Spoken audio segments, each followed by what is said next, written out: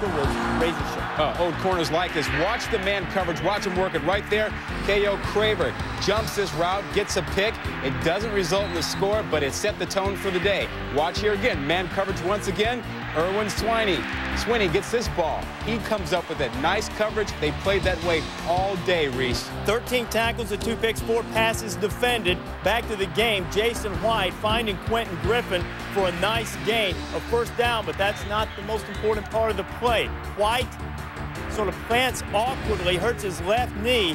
They had to summon Nate Hibble, the former starter from the bench, and he looks for the tight end, Trent Smith, and just like that, Sooners up 7-0.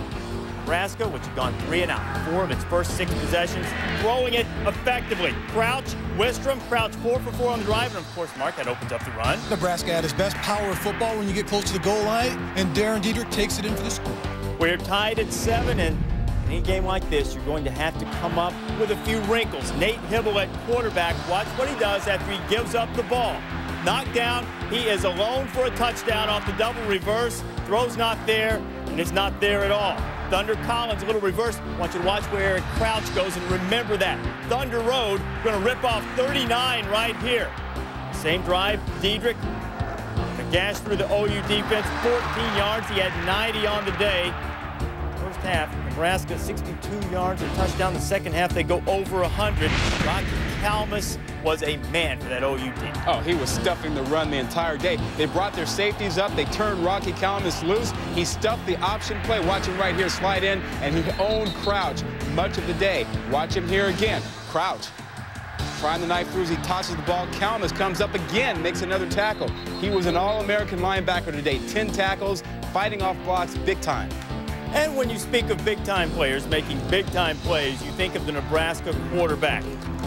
He was bottled up running the ball much of the day, but not here, picking up 19, and then there was a gem coming.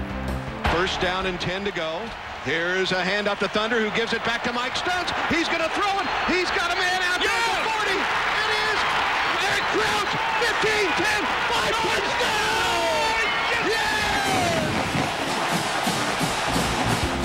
And with that, Nebraska ends Oklahoma's 20-game winning streak, 20-10 the final. Crouch 10 of 18, 102 yards passing, only 19 yards rushing, 63 receiving. Perhaps the most important number he posted on the day, the most important number for Nebraska, is that they are 9-0 and undefeated. So Nebraska wins the first of what could be 2 passion plays in the Big 12 between these